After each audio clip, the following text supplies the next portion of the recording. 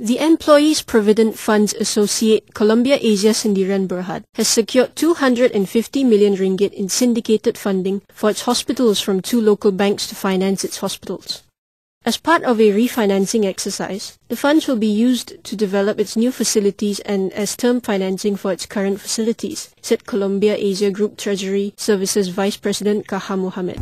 This is to put in place our financing for the new project, which is in Bukit Rimau, Malakong and Setapak. At the same time, put in place our term financing on the existing building that we have now.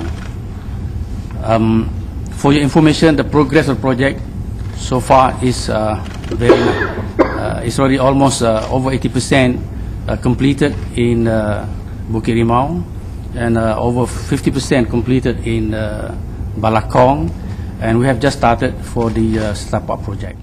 Kaha added that the hospitals are scheduled to be opened in phases from July 2010 to early next year. Meanwhile, the group currently operates 6 other facilities. We have in Seremban, we have in Puchong, we have in Shah Alam, we have in Taiping, and we have in Bintulu and Miri.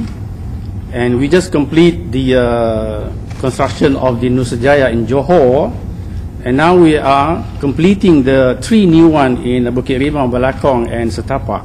Kaha said the healthcare provider was looking at 20% returns on equity from its more mature hospitals.